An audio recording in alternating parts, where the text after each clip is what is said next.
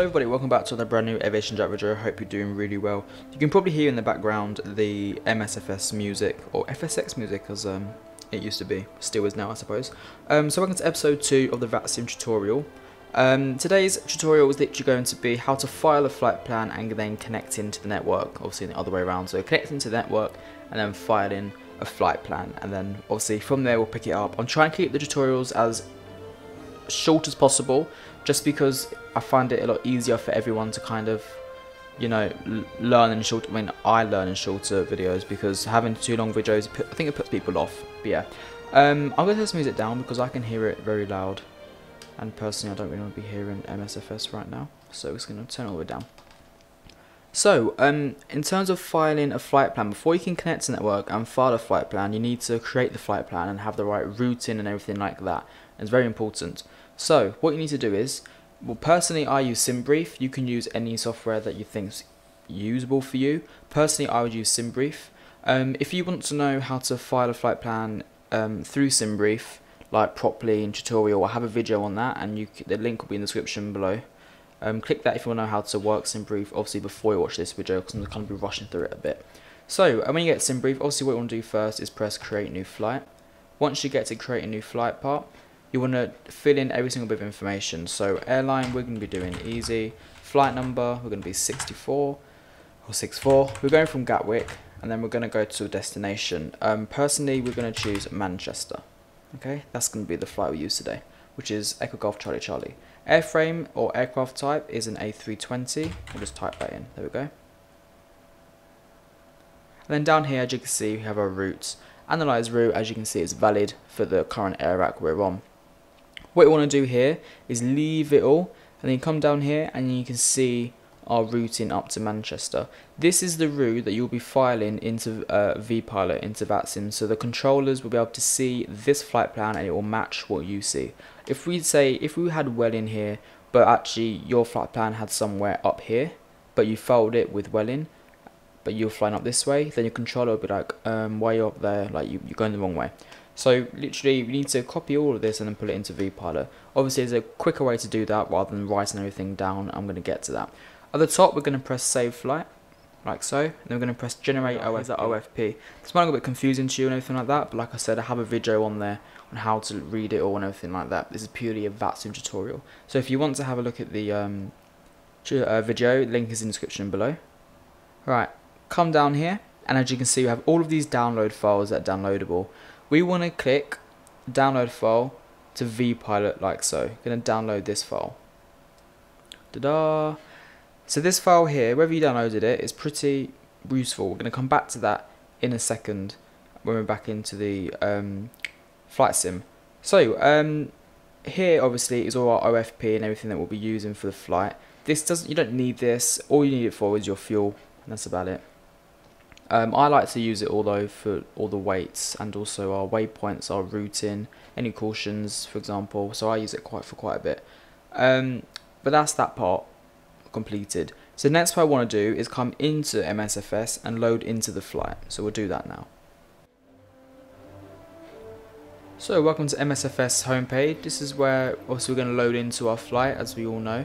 So we're going to click world map. And we're going to do the exact same as we've done before. So EGKK, arriving, EGCC.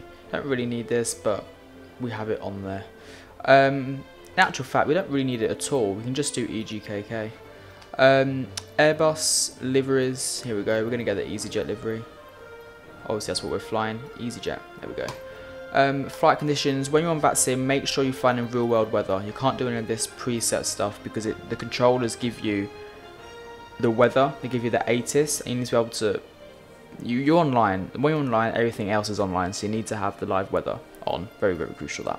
And then this is all you've got to do, don't put in the arrival airport, it's not needed. I'm going to teach you how to all do that as well, so in the next video. And then we're going to press fly, wait for it to load, then we'll get into the actual connecting phase of the flight.